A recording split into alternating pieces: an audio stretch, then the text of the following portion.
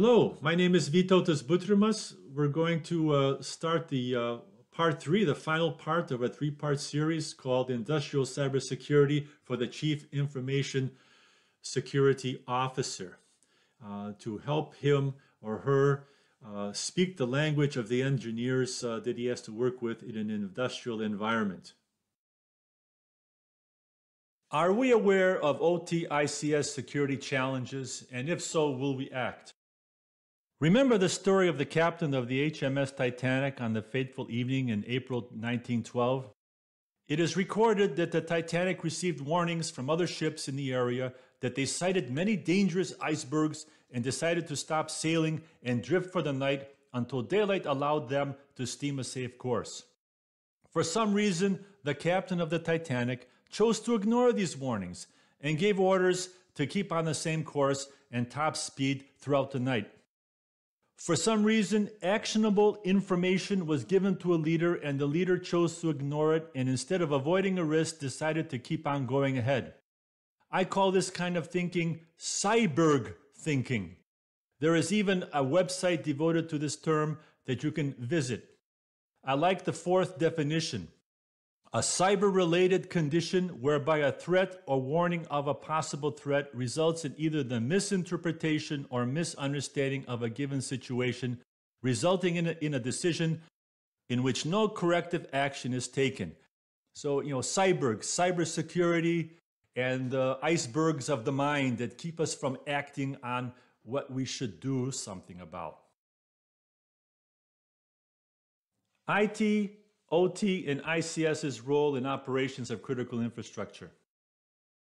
Once again, we return to where IT, OT, and ICS are found in an industrial or manufacturing environment.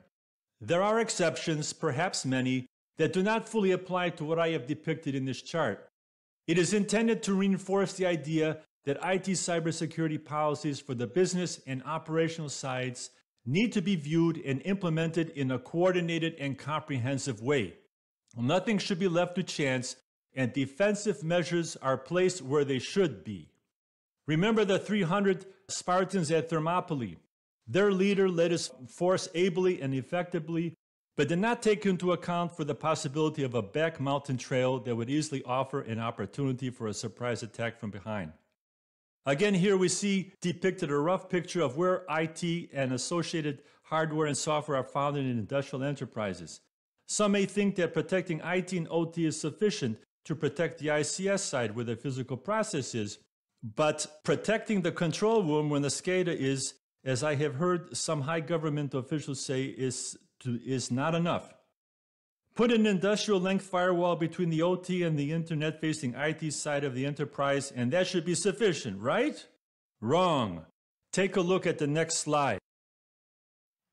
Remember that the physical process, where the ICS is also a target. Yes, we do have cyber attacks on the IT side of industrial enterprises. The cyber attack that wiped the data off 30,000 Office PCs and servers found in the administrative part of Saudi Aramco in 2012 hit the Office IT side very hard, but did not reach to the equipment and software used to manage the operations in the actual oil fields and petrochemical facilities. However, we see a disturbing trend in cyber attacks over the years on the hardware and software used to monitor and control a physical process at those same industrial plants. The cyber attacks on parts of Ukraine's power grid in 2015 and 2016 affected the breakers at substations, which resulted in up to 250,000 customers losing electricity. The Triton or Trisis cyber attack in 2017 focused on compromising the safety systems of a petrochemical plant in Saudi Arabia.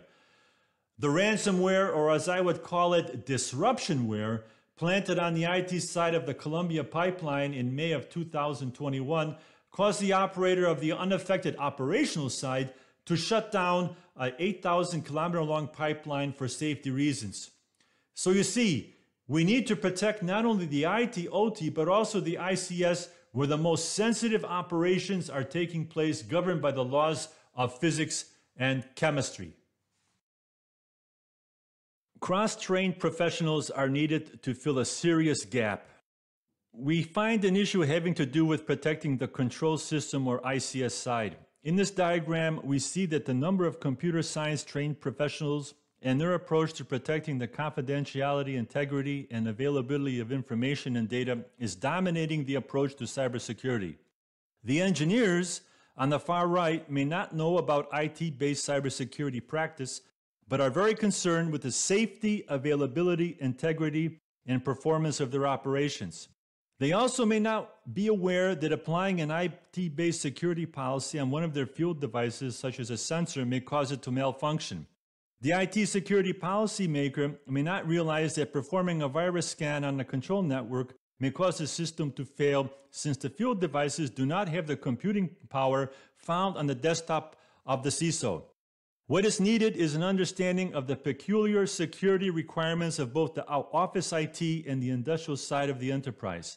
I hope that after viewing this MLM, you as a CISO and together with your engineer colleagues will help make the smaller red circle expand, where we have IT, OT, and IC security specialists, or at least a team coming from both environments that will have a shared body of knowledge about industrial cybersecurity and how to protect both the IT administrative side and the industrial side where the physical processes are. Next takeaway. Let's avoid IT and ICS misunderstanding in policy making. Seek out and listen to what the engineers are telling you, and avoid having this kind of conversation as depicted in this slide. This is about a document that was sent to a utility from a government agency for proposed cybersecurity requirements, and this is the response they had. Your cybersecurity requirements state that they are intended to address critical information infrastructure, including industrial control systems. However, your draft requirements do not address industrial control systems. That shows the gap that's existing between the policymaker in the government, who may have an IT cybersecurity bias because he's used to working with it in his office, and he maybe has never visited a power plant or a control room at a pumping station. This is what needs to be considered. Next, and the last, place yourself near your engineers and work as a team. The team should contain experienced professionals who can converse in the language of engineering, industrial automation, OT, ICS, and industrial IoT. The CISO must see himself or herself as a hands-on coach of a winning team. And we mentioned in part 2 of this series the importance of definitions. As one engineer has said, do more than visit. Create IACS, OT, ICS, IIoT, and Industrial Internet of Things, security executive and technical level councils and working groups with the field folks, and regularly go out into the field during field acceptance testing. Key takeaways from this 3-part MLM.